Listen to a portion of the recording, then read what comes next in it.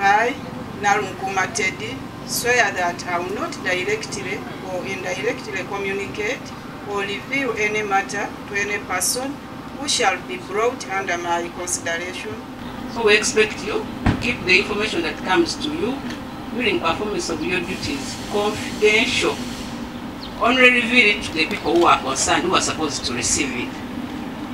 Secondly, the oath ensures that you perform your duties with integrity. But for you, we made the right mix for the people of high integrity, proven character, and please, we don't want you also to follow us.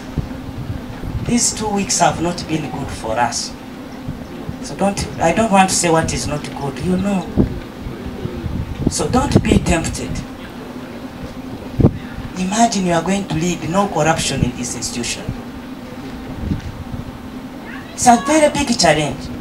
And you may not even be a culprit, but as you carry out your duties, you find yourself entangled there.